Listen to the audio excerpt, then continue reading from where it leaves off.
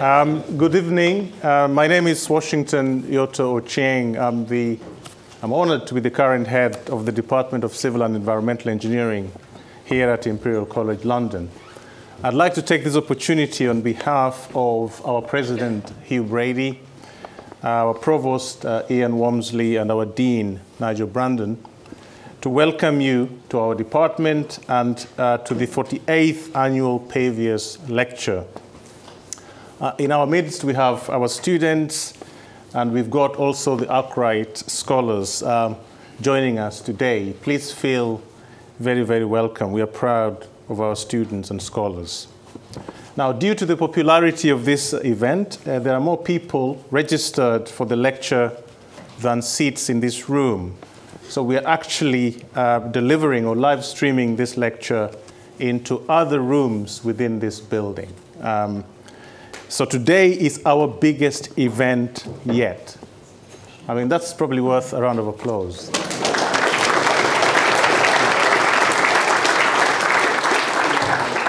And so whichever room you're in, if our evacuation alarm sounds, please leave the room and make your way out of the main entrance of the building, turn right and congregate at the base of the Queen's Tower, and it's near to the Anthony Gormley sculpture. It's an interesting sculpture. You can't miss it, just outside. So the organization of this particular lecture is a joint effort between our department, the Worshipful Company of Paviors, and the Institution of Civil Engineers. Now, it's now my privilege to introduce the master of the Worshipful Company of the Paviors, Mrs. John May, to tell us a little bit more about the Paviors and to introduce the speaker. But before you come over, John, I'd like to say a few words about John himself. So he qualified as a solicitor in the city and took up various positions in the City of London and Westminster. He became the head of a commercial property department at a leading Knightsbridge firm before setting up his own practice. He is a solicitor and notary public. John has been a member of the Paviors since 2003, where he has been a long-serving member and chairman of the Paviors charity, where he has particularly promoted support for the London Construction Academy, providing a route to employment in the building industry for those not in employment, education, or training. His relationships with our military affiliates, particularly with 29th Squadron RAF, have led to him flying supersonically in their Typhoon Eurofighter aircraft. So supersonic and Typhoon in one sentence. Amazing. As a practical pavior, John has organized his neighbors in the private road where he lives to convert what had appeared the relics of trench warfare into a finely paved roadway. He now seeks guidance on slowing the speed of traffic that has resulted. And I know a lot about that as a transport specialist myself. So John, it is my privilege and honor to request you to speak briefly about the Paviors and to introduce our speaker today. So welcome, John.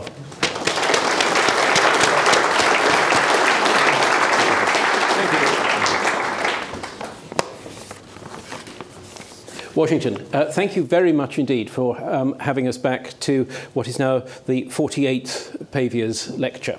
The Paviors are now in our 748th year, having been established in 1276.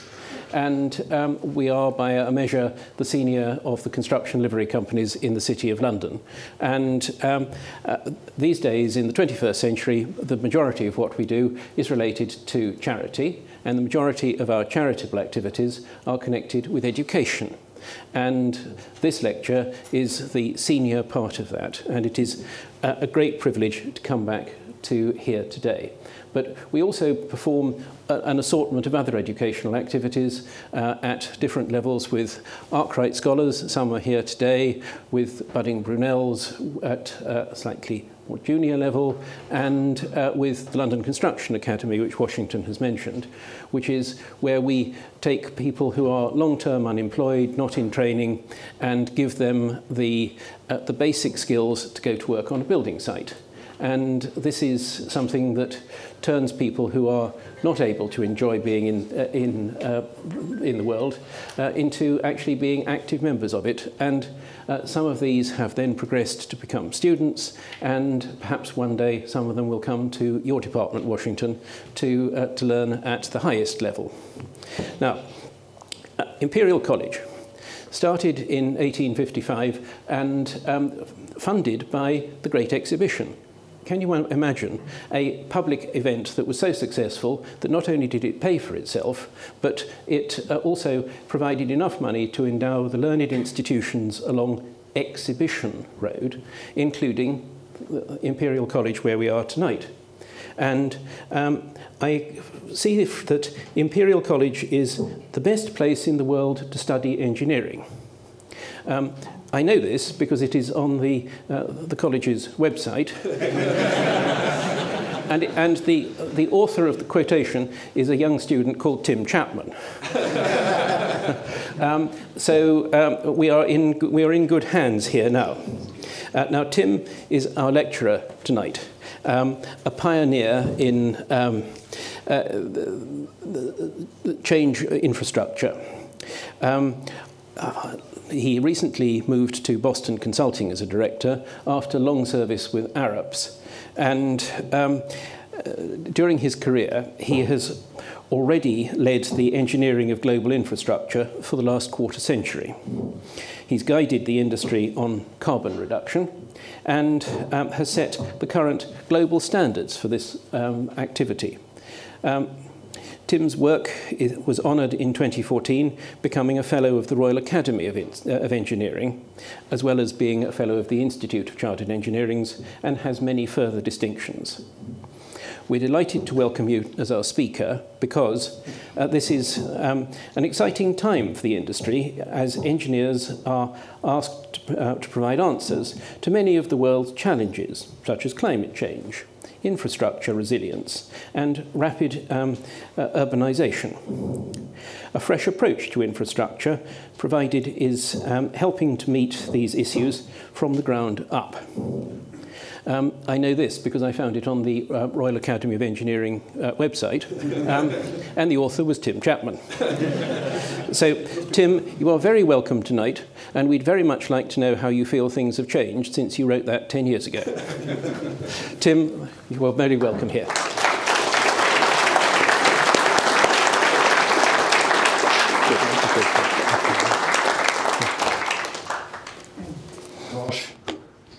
First of all, whoops, I'm going back a few slides. First of all, are all three of my mics working? It's a great honour to be back. For those of you who were here in 1986, 1987, which isn't everybody, I had a very enjoyable year here, which didn't do my liver much good, but I did learn quite a lot. So I'm very happy to endorse Imperial College as the best engineering university in the world, and I'm sure it's true because I must have said it. So, can we rely on engineers to save the world? And actually, Washington and John have set this up really well, and probably set me up really well as well. And I think we're at a really exciting pivot time in terms of world history. Some of the stuff that we read in the press is really depressing, but actually the world is now coming to rely and need engineers all the more, because the big challenges that are coming up, and which you got a sneak preview of a few seconds ago, show the fact that we actually need to do things in very different ways from the way we used to do them.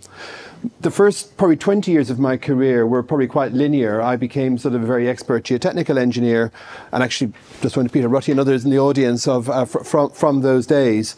But actually, the obligation we all have now is to actually solve problems that are not well defined, which are very different to the way we did. So actually, geotechnics, I think, was a really good introduction for this, because again, it was an ill-formed science when I first came involved with it, but it slowly got codified over the years. And actually, the same thing applies to a lot of the challenges we have at the moment. We need great engineers to come along, and to some extent, again, some of us who are older will not see the full extent of climate change.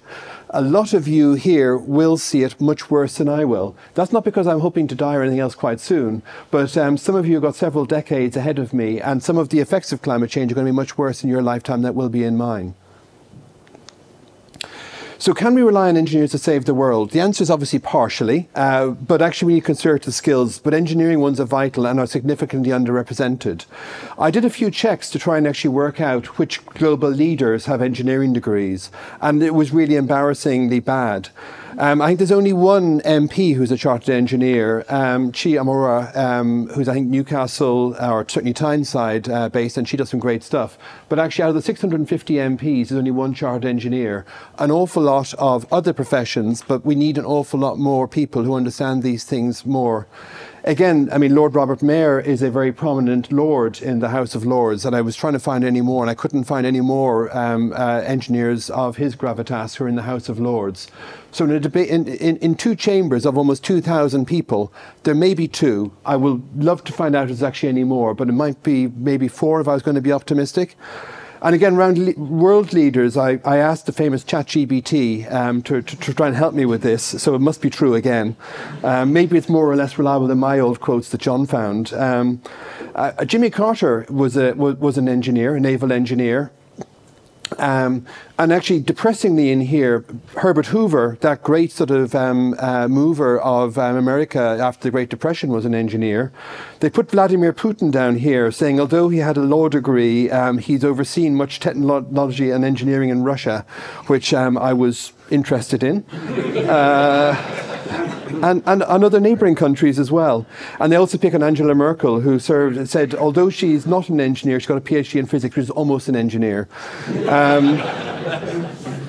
And again, going further afield, and again, sort of using history, Mao Zedong, I think, was an engineer, and again, but it's a bit iffy. I think engineers like playing SimCity and probably make better dictators than democratic leaders.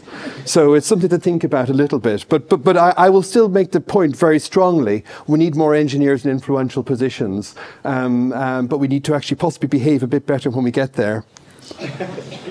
The other point I was going to make is actually these are the UN SDGs, came out in 2015, and actually to some extent they're a sign of massive progress. SDGs 1 to 9 are largely about outcomes, and the world has done hugely well on most aspects of them. The amount of advancement of humanity since about 1800, the Industrial Revolution, has been huge. Unfortunately, we also trash the planet in parallel, and climate change is a very major one, and we need to do a lot about that, but actually biodiversity potentially is worse. Climate change may not make us extinct, but biodiversity could do. So there's things to actually think about of the big challenges over the next sort of certainly 30 years out to 2050, but going beyond that out towards the turn of the century when some of you guys will still be alive. And people are talking about sort of 2060s, 2070s as the time it gets a bit more interesting. I also quoted in the flyer for the lecture, a guy called Jay Inslee, who was governor of the state of Washington in 2013, said, "We're the first generation to feel the impact of climate change and the last generation who could do anything about it."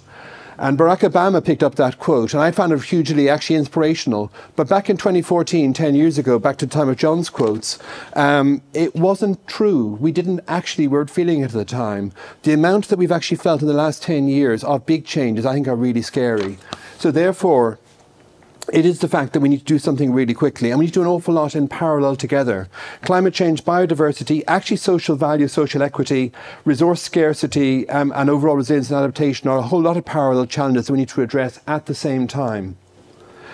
Just transition is also important. I mentioned social value, but actually just transition is something that we need to do in two ways. One, nationally, and it is just basically sort of the across the UK, the parts which of households living in extreme poverty, and some places are up to 50%. I mean, how can this take place in one of the richest countries in the world? But it's this disparity that I find depressing. But again, the engineering solution should be about more transport, more mobility, making sure that people can move around, people can actually get access to better jobs. So again, the answer is engineering for this. And globally, it's very easy to pull the ladder up after ourselves. We live in a developed country. We live in a country with generally very good infrastructure. We mustn't make sure we deprive the developing world of the right to be the same way that we do. Keith Clark, who used to be head of Atkins, said that basically a fridge was one of the major signs of civilization, and every family deserves a fridge, because when they have a fridge, they have the entire supply chain that gives a fridge. You've got cold food coming from supplier to the end point, a level of logistics which is actually huge, again provided by engineering, and a level of stable power supply to make sure that the contents of the fridge remain active for the whole time. And everybody in the world deserves access to a fridge. And this seems like a really basic thing to say, but actually huge parts of the world don't have that even now. And therefore it's trying to work out how we make sure that just transition takes place both nationally and globally while we solve these problems. So it's not just a matter of saying we're going to stop road building or stop air transport, because if we stop air transport, large parts of the world are condemned to live very poor lives. And that's awful for them, but also leads to a very unstable world, huge migration, and an awful lot of other bad things happening. So we need to make sure that just transition is a key part of what we do. So civil engineers, I will argue hugely, are vital in all of this, possibly apart from when they become global leaders. Big systems thinking about system of systems, belief in physics. Again, lots of climate change things I see at the moment are actually not necessarily correct, and they're not grounded in physics. We need to make sure that engineers provide the basis for making sure we make the right decisions in the future. Deep technical skills, but also soft skills, possibly better soft skills than we've employed in the past. And actually, again, talking to Washington beforehand, teaching soft skills and learning how to interact as part of a broad team, working respectfully with other disciplines, not disdainfully, recognizing the part that all other disciplines have to bring. And lots of people we need to work with. I put legal and financial, not just because John's here, but actually we need to work with all the other professions to make sure that we provide complete holistic answers and not just technically correct ones, but may not work in the real world. This is a very bad slide. BCG has not yet taught me how to do PowerPoint properly, and I'm sure there's probably people in BCG tomorrow who will teach me how to do this better. But I was actually musing, going back to the start of the Industrial Revolution, that in a way, during the middle of the 19th century, a huge amount of things happened. I mean, all the railways, canals, the sort of things that laid the foundations for the modern world, modern cities, sewers, the start of electricity. And engineers were absolutely critical in those stages of making sure that these new systems could be rolled out everywhere. During the last 150 years, maybe we've only become vital and not necessarily critical, but I think we're actually critical again for finding and devising the solutions that are required. And again, in terms of trust in professions, this is an Ipsos Mori poll from about a week ago, saying trust in politicians has reached its lowest score in 40 years. Politicians generally are at 9%. And I was trying to work out who are the 9% who still believe in them, but that's probably a separate issue. But I do believe in democracy, and therefore, what did Winston Churchill say? The worst possible system, but better than all the others. But engineers are here at 85%. We still have the trust of society. And that's something we mustn't take lightly, and we must actually make sure we honour and live up to. And therefore, I think we need to step up our game in terms of making sure not just that we come up with great ideas, but that we actually follow them through, working with society to make sure they get embedded properly.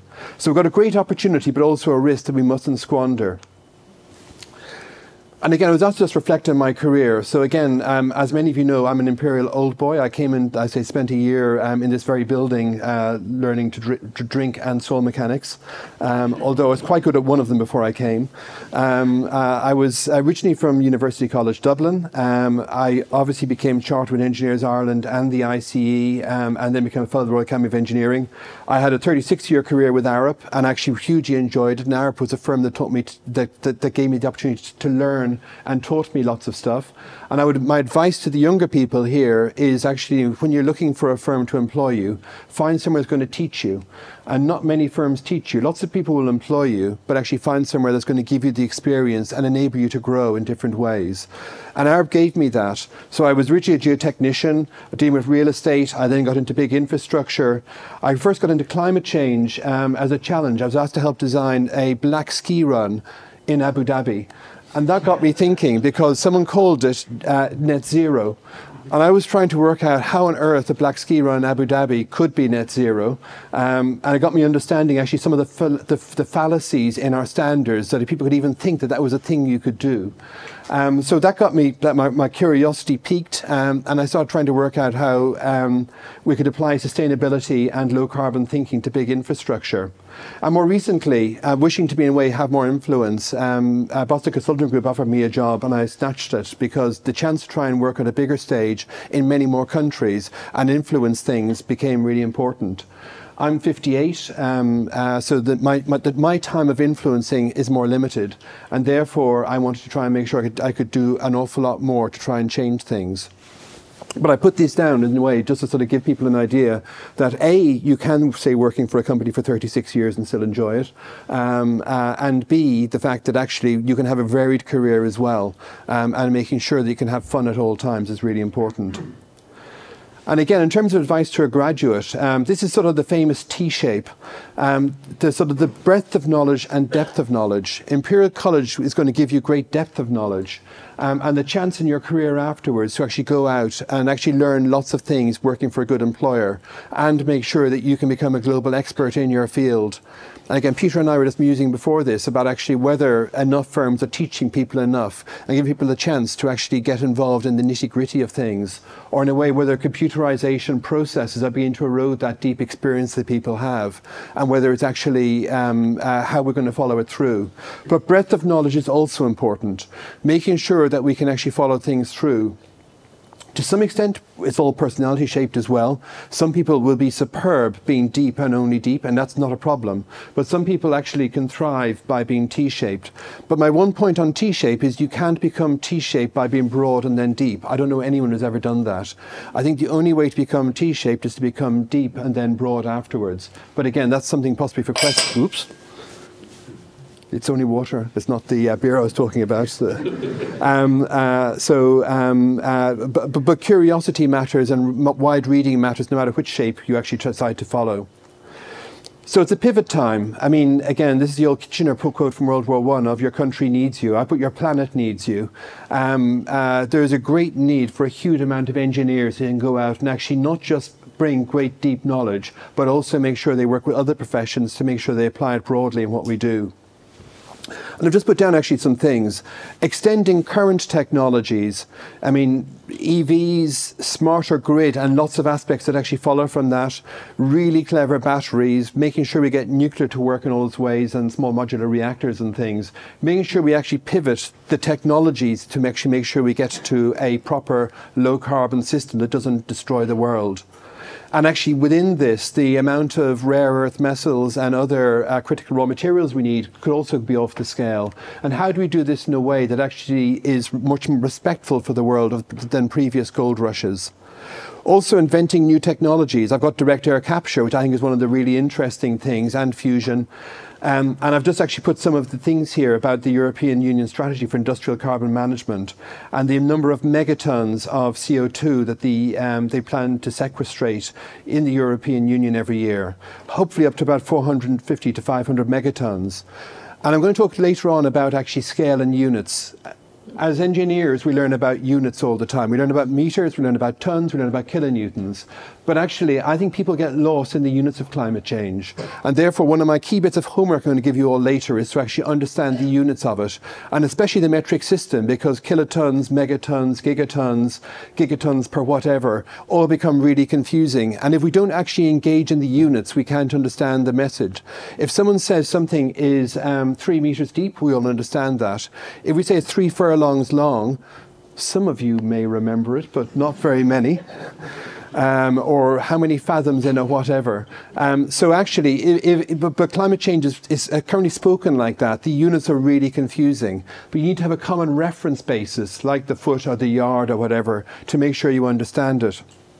And looking at this, I recognise that actually getting up to 450 megatons for the whole of the European Union might be really good.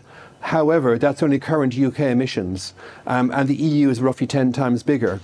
In time, the UK should once get down to about 70 or 80 megatons of emissions, but we do know that won't happen. We're going to miss that. We're not doing enough. To some extent with climate change, humanity is great in a crisis.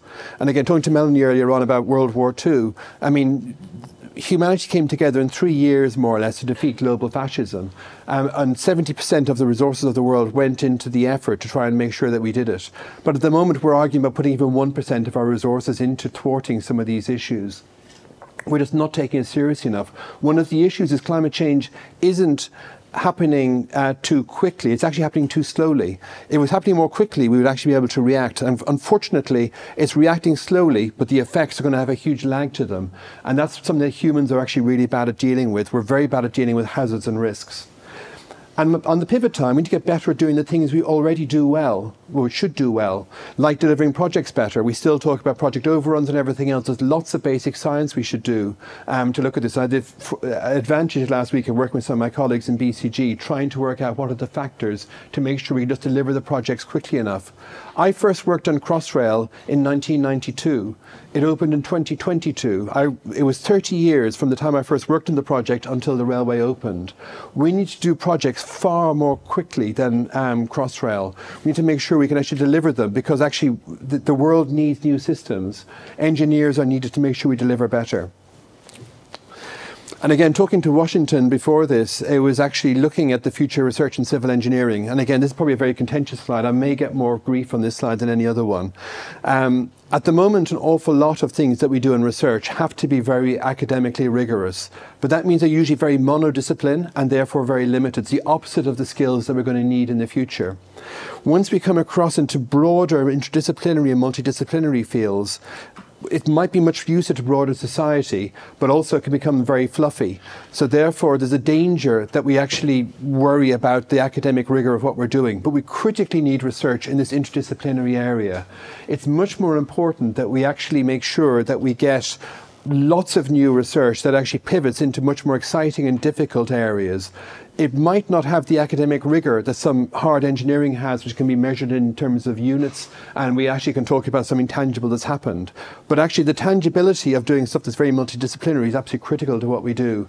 And again, I applaud the UCRIC consortium, which I was involved with about 6 or 7 years ago when it got set up, which actually was trying to look at how UK universities can be far better in this multi-system based world. So are we doing enough? Are emissions declining? No, is the quick answer. This slide looks at the gigatons of emissions through the world, adding up to about 50 gigatons. I'll ask someone later on, I'm going to pick on someone and ask them what's that in megatons. Don't worry. But basically all of our systems, you can see the impact of COVID here. There was a mild kick down, but it soon recovered. People soon started flying again. Airports are recording their highest number of flights ever, 2 or 3 years more quickly than they thought they were going to recover. Industry is back to producing again. Our general generation-based electricity and heat is doing very well. So there's lots of things are actually happening and going up continuously. Here are some of the issues in terms of where we're at. And current policies put us on track for about 3 degrees centigrade warming. We know we went through 1.5 degrees last year as 1 year, but actually if that gets baked in, pardon the pun, then we're in big trouble. And to get back down to sustain this 1.5 degrees, we need to cut about 22 gigatons per year by 2030. That's about half of current emissions. A huge change in what we need to do. And the longer we leave it, the worse the actual things get. The right-hand one just shows some graphs from the International Energy Agency of global pathways. And actually, the more generous the pathway, the more CO2 we pump up and the more issues we have with trying to solve the problems afterwards. But fundamentally, aren't we complete idiots for not doing something before? This goes back to my point of actually we're still having emissions going up. We've been talking about climate change in a fairly big way for 10 years, and yet emissions are still rising. And there's 2 issues for that. There's a delivery gap and an ambition gap. I mean, so the overall trajectory we need, the green line, is the ambition gap. We're following, UK is actually leading on this. I'm very proud of the fact that the UK industry, and actually UK politics, which often we characterise as a bit dysfunctional, are putting us in a position to have better policies for these things than most of the rest of the world. Current direction, though, we've got an ambition gap and a big delivery gap. We're not making enough ambition, and we're underscoring against the ambition that we have. Now this graph is a very small scale for reason I'm going to show. This is actually some of the energy transitions that have taken place. The amount of solar that has gone since 2016, the amount of wind power, the amount of nuclear. LNG is a bit dodgy. It's possibly better than coal, but maybe not. Again, question one we might pick up in the questions. But these are some of the speed of which we've actually rolled out energy transitions over the last, of some of the things that we actually allowed, and we say, isn't this wonderful? We're rolling out renewables at a fantastic rate, which actually we are. However, this is US shale gas since 2000. So the amount of extra energy we provided from shale gas is off the scale compared to what we've done in terms of solar and wind. We're burning huge amounts of gas, notionally as a greener fuel, but as I'll show you later on, it's still very damaging, and maybe even more damaging than people say. And this just picks up some of the other things. So again, in terms of whatever your favorite terawatt hour, exajoules of energy, this is just showing the graph of energy going up. And even since 1950, sorry, again, I was born as 1965, so I'm just slightly along this graph, we're using about 4 times as much energy per year as then. So huge amounts of energy going into things, and just showing in a way some of the transition. So yes, coal is slowly fading out, but actually other fossil fuels are taking its place. Yes, isn't it wonderful how much wind and solar we have, but actually it's not great. And this is a graph up to 2022, so these are recent data. Emissions in some places are starting to decline, and this island is actually one of the better places which has declining emissions. Only slightly declining in terms of our consumption-based emissions, which I'll pick on later. Interestingly, and again, I've only got a book that came out recently by Hannah Ritchie, looked at the emissions per capita globally, and they may have possibly peaked in 2012, but population is still growing, obviously, and emissions are still going up. In the countries at the top of the graph, there's been some decoupling of GDP and CO2 emissions. So UK, US, EU, Japan and Korea, and possibly Australia and New Zealand is a slightly optimistic graph. I'm a geotechnical engineer. I'm with optimistic graphs. I've been trained in how to do optimistic graphs. But only a geotechnical engineer might actually have plotted that one for Australia and New Zealand. Other places, there's a starting of a divergence. But actually in other parts of the world, Southeast Asia and the Middle East, GDP growth and fossil fuel emissions are still growing entirely in tandem. So the heart of the matter is, in the world that I graduated into back in 1986, 1987, it used to be, is it stable, does it work, build it safely, build on time and to budget. I've got a picture of Tony Blair standing in front of High Speed 1 in 2003 saying it was a very rare Prime Minister to stand in front of a sign saying on time and on budget. And unfortunately, that's still the case. Now we have, is it resilient, is it low carbon, all the broader benefits, nature, biodiversity, social value, jobs levelling up. And actually in the future we got more for less, and how can I spend less because the government spent all the money on COVID. So therefore we have a really interesting time in the world of how we're going to actually do all the things we need to do. It's a much more complicated world than the one I graduated into 36 years ago. Many linked crises to solve and so little time. And there's a really good Korean film about 6 months ago, I can't remember if someone will remind me, called Everything Everywhere All at Once. And that's basically what we need to do. We need to solve all these crises together. We don't have time to do them sequentially. We've got to solve them all in parallel. We need really clever ideas to make sure that we can actually come along and solve all of these problems at the same time.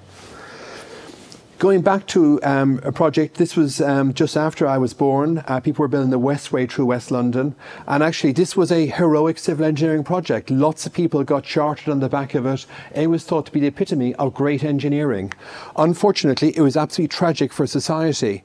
It was entirely disconnected to what it was doing. There were some signs of protest, but the engineers carried on and applied technical progress, as they thought, into these poor backward areas that needed modern transport system. And actually we know the legacy that happens here. This actually is a stone's throw from Grenfell. So the deprivation here that led to the Grenfell Tower and ultimately to the Grenfell Tower disaster, you could argue, started with the engineers who trashed the area by putting a motorway through the middle of it. The responsibility that we have lasts decades, and if we make bad decisions, the impact of those decisions lasts for decades and even centuries afterwards. So therefore we need to make an awful lot of good decisions in a very short period of time based on good information, and we engineers need to actually listen and be receptive to other voices in society that help us understand how to make sure we do the right thing, but also bring society with us so society will actually support us. We know that actually we have widespread support in society for climate change, but actually it's only skin deep. The Extinction Rebellion that took place in Oxford Circus just before lockdown. Sorry, I'll take a glass of water. Worked really well until they actually tried getting on top of tube trains in East London and stopped good Londoners going to work. And then actually, in a way, sympathy started to evaporate slightly. The Gilets jaunes protests in France were people protesting against climate change measures. And people died in those riots. So therefore, the support of society can't be taken for granted. We need to make sure we do the right thing with people to make sure society understand the things that have been done to them at a rate of change which will be phenomenal and really painful. So the nature of all of infrastructure is systemic. When anyone talks to me about what the outcomes we want to produce, and actually I'll talk a bit more about outcomes later, I always think the purpose of infrastructure is to make people happier, healthier and more prosperous. Some people might quibble about the more prosperous term, but it's worthwhile thinking about our purpose as engineers. Decarbonisation means changing the system, but not necessarily every part of it. So therefore, it's not the big thing of changing everything, but we need to make sure we change the critical parts that consume fossil fuels and resources and everything else. And the system impact is really big. Everything is linked. And we have many linked crises, as I explained earlier. So decarbonisation starts with our energy system. So this is a graph from I think about 2019 that shows the UK overall system. Transport is about a third of our emissions and mainly petrol diesel based. Domestic heating is largely gas based in the UK. Our electricity grid is becoming more decarbonised really quickly, and actually the UK electricity system is one of the huge successes globally in terms of decarbonisation, but actually not yet enough. And when you look at the amount of fossil fuels on the system, it's huge. And again, I'm very happy to debate biomass, whether it should be actually viewed as low carbon or not low carbon. Some people think it is. I'm not in that camp, but actually we need to work out how we get an awful lot more net zero carbon power on the grid. And actually then this segment of the grid needs to expand out as we electrify home heating, as we electrify transport and other types. So we need actually an electricity grid sometimes between 2.5 and 3 times bigger than the current one, and one that's an awful lot more low carbon than the one we have at the moment. And the amount of work required by engineers to do that over the next 25, 30 years is huge. So to the engineers in the audience who are just starting in your careers, you have a massive challenge ahead of you and an awful lot of great, interesting work to do.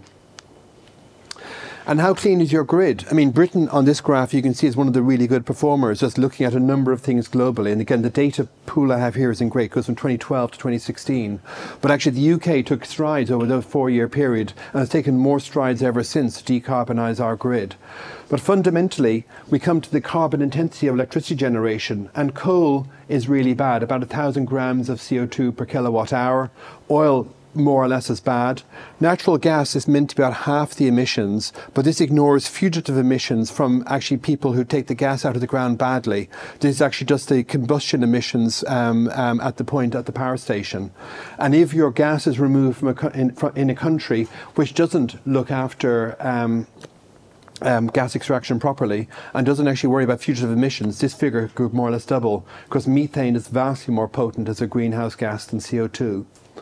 And then the bottom one just picks, this is from some data from GridWatch about a few weeks ago, and shows actually how complex the UK grid is. Orange is combined cycle gas turbine, and actually we need lots of it. Wind is blue, and we have lots of power when it's windy. fairly obvious, I guess, but actually, you know, with very changeable weather, it's not the most reliable of issues. And again, solar in winter is probably better than you might expect, but it is there, and solar is actually very helpfully correlated with the peak. But basically in the UK, we have a very, very complicated grid, and we need a huge amount more low carbon power on it. This is some great research done by a guy called Yannick Giesekam in now Strathclyde University, ex-Leeds University. I did a lot of work with him on behalf of the ICE about 3 or 4 years ago, and we were looking at the UK's emissions. So the green line or the black line is UK territorial emissions, which are more or less halved. So the carbon we burn in this plant is about 450 megatons at the moment, and it's going in hugely in the right direction. So that's something that we should be really proud about. Consumption-based emissions, though, is the red line on top, and highlights the fact that while our electricity grid is pivoted, actually we've also offshored manufacturing. So therefore, it's only fallen by about 100 megatons over the period. Therefore, while territorial emissions, which the Climate Change Act talks about, have reduced, we are importing materials from other countries who have their own emissions, and therefore the world is still a worse place. Again, Yannick did some really great data and looked at capital carbon, operational carbon and user carbon. I'll explain those terms very shortly. But basically capital carbon is building things. We built about 10 megatons of CO2 per year building things, which is a lot, but actually very small in terms of the emissions from operational and user carbon. So therefore, critically, in our infrastructure systems, we need to pivot the system. Building the right thing, we can afford the carbon. This is using terminology from PAS 2080, which gives us the right to actually invest carbon to save carbon. And when we pivot our systems to allow us to live in a much more low carbon way, then it is great that we actually have built the right carbon systems to do that.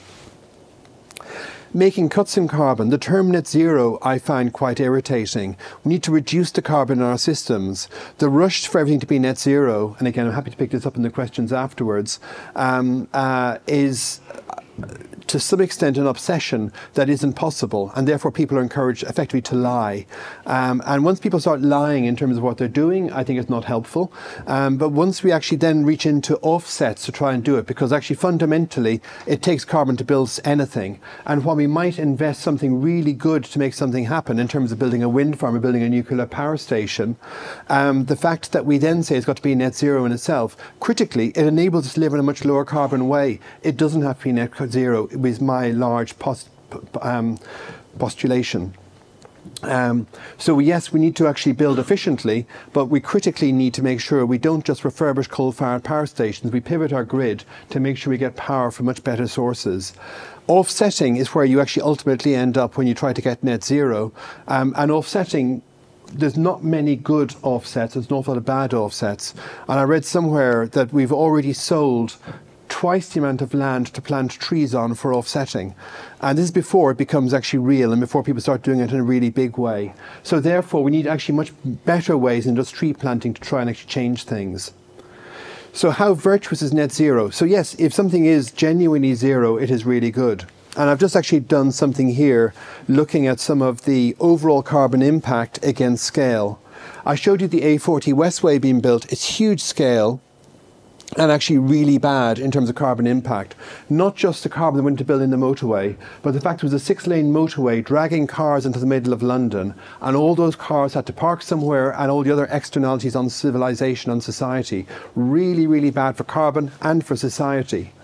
Looking, say, at HPC, Hinkley Point C nuclear power station, it's about 2 to 5 megatons, but it will enable the country to turn off a huge amount of very polluting power sources, and therefore it will pay itself back in a very short period of time. It's a really good investment. HS2 has a slightly mixed pedigree on this. Their own report shows they don't actually save carbon. But once you actually look at what you can do with the liberated train paths and actually put freight on it, then you actually get to a much better place. So it enables a grown-up process to take place to get to a low carbon system. And everything is a step in the right direction. Everything